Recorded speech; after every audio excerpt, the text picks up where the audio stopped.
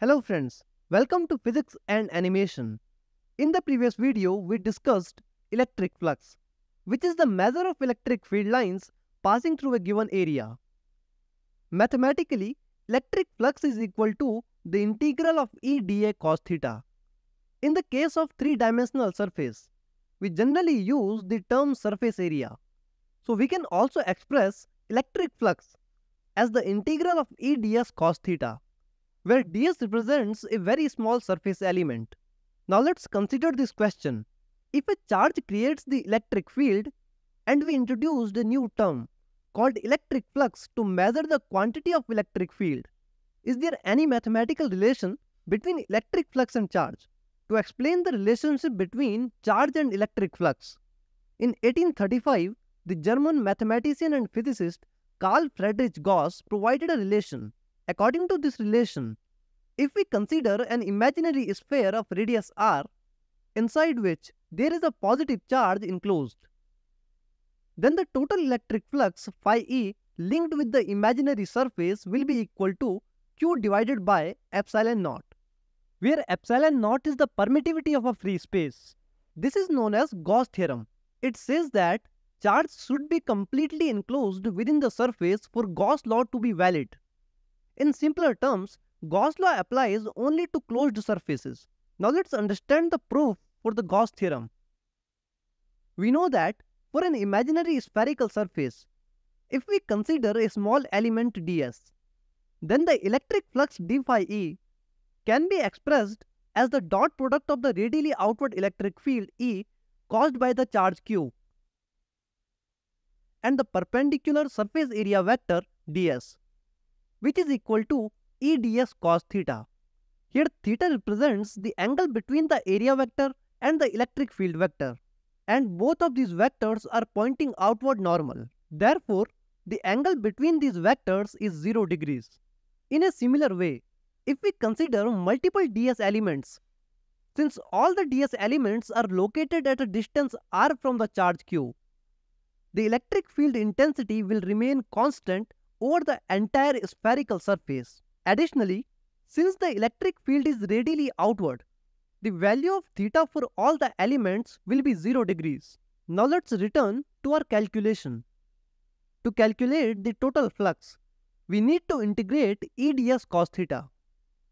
We have already seen that theta is 0 and the electric field E is constant. So we can simply take cos 0 and the electric field E outside the integration. In the case of a complete integration over the spherical surface, it will become 4 pi r square. And the value of cos 0 is 1. We already know that the electric field is equal to 1 upon 4 pi epsilon naught multiplied by q divided by r square. Okay, now the 4 pi and r square will cancel out. Hence we obtain the result as the closed integral of E dot ds being equal to q divided by epsilon naught. Since we are performing integration over a closed surface, we represent it by placing a circle over the integration symbol. So we have proven that the electric flux linked to a closed surface due to a charge enclosed in it is equal to q divided by epsilon naught. In other words, we can also express it as 1 upon epsilon naught times charge q.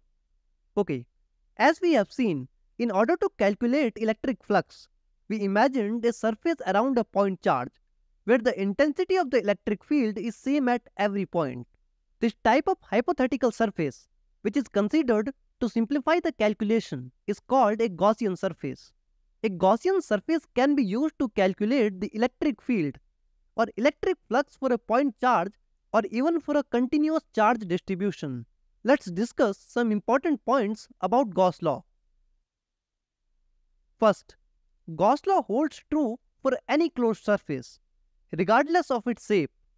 This means that no matter what the shape of the surface is, the electric flux linked with it, denoted as phi e, will always be equal to q divided by epsilon naught. Second, a Gaussian surface represents the total sum of charge inside it.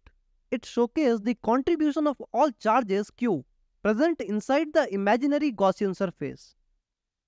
Third, It's important to note that a Gaussian surface should not pass through an individual charge, but can pass through a continuous charge distribution.